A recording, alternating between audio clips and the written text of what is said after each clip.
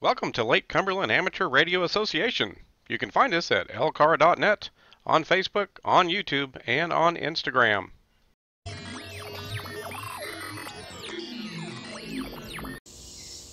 This is KY4BDP Brian. Well, my next project is the GP-3 2 meter 70 centimeter dual band antenna. The GP-3 is about 5 feet 11 inches. I'm going to install it here on the back of my deck. I've been needing a better 2 meter antenna. I've been using a ladder line for our nets primarily when I'm not on Echolink. So this week, this is my next antenna project. And then hopefully I won't have any antenna projects for a while. Hopefully you've looked at our other video on the AV640 from High Gain. So stay tuned. We're going to install the Comet GP-3 2 meter 70 centimeter dual band antenna. Alrighty, so we've got the parts set out now. Here's the actual Comet antenna. This is just shy of 6 feet long, and then we've got the parts laid out. We've got the tube that goes on the bottom there on the left. We've got the radials there, top right. And we've got the clamps, if you will, that's going to clamp to the aluminum tube once we have the antenna mounted in the aluminum tube, and then to the mast. So what I'll do is I'll go ahead and start putting a lot of this together, and then we'll bring you back and we'll show you with the antenna put together. Then we'll put it on the mast, and then we'll test it on tonight's net.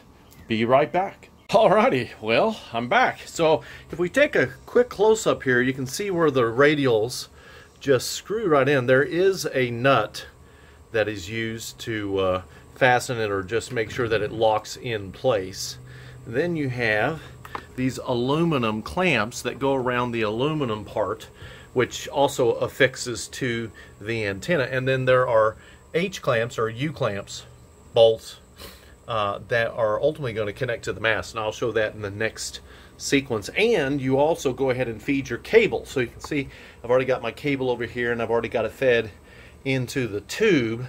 So all of that is ready. There's nothing on the top half of the antenna. All you have to do is just read the instructions, kind of put it together, orient those two brackets, those clamps and brackets, and you're good to go. So now it's time to put it on the actual mast, and I will bring you back.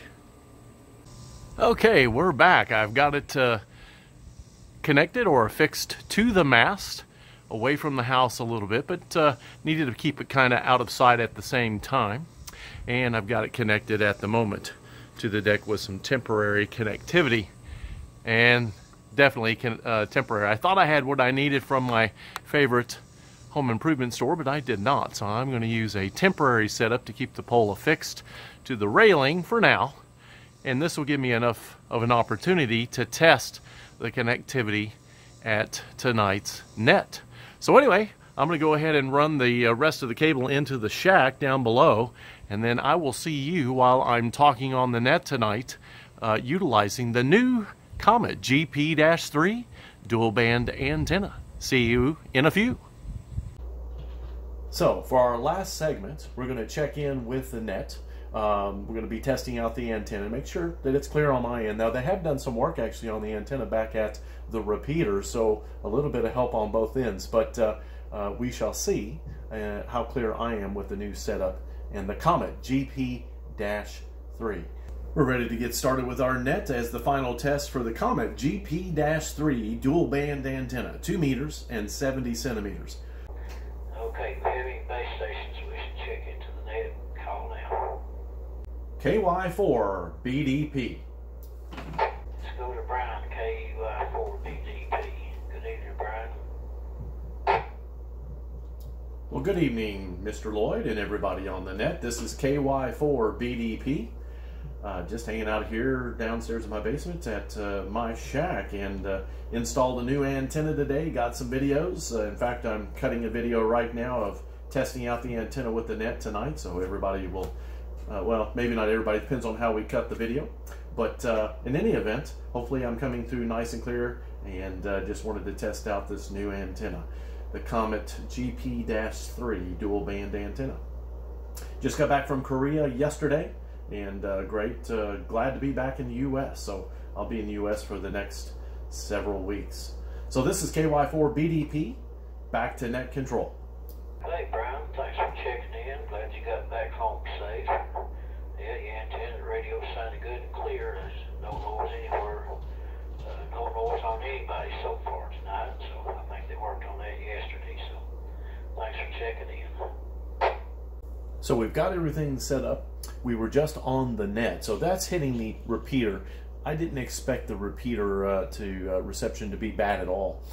They've done some work on the repeater. You could tell it sounded really good, and my signal out to them was really good on the FT 400 XDR.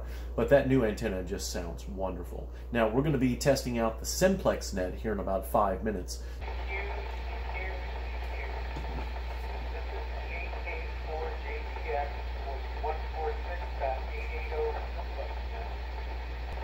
Simplex nets are more difficult because the repeater is actually taken out of this net so that it's just us talking to one another without any of the tones or any offsets.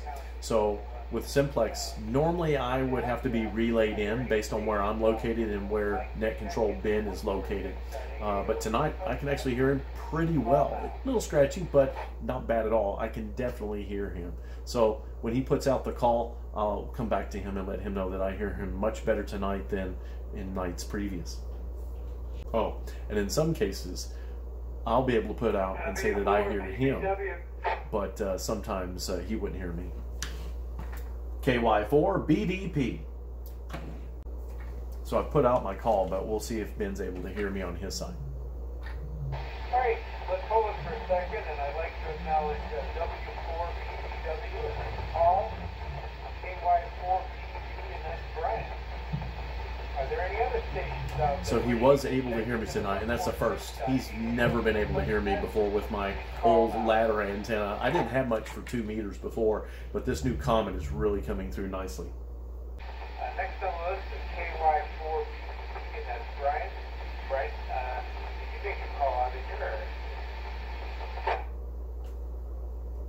Roger Ben, KK4JPX. This is KY4BDP for the Lake Cumberland Amateur Radio Association's Simplex Net, where no repeater is in use at this time, and we are simply sending out calls for anybody who can hear the sound of my voice. If you can hear the sound of my voice, but you're unable to hear net control, Ben, KK4JPX, please call now. This is K4WDL. Brian, if you can, check me in there. KY4 PDT. Check me in there, please. K4WDL. Roger, K4WDL. Ben, we have one to relay into net tonight. K4WDL is able to hear me, but unable to hear you. So one to relay at this time. No others called out. I'll turn it back over to net control. This is KY4 BDP.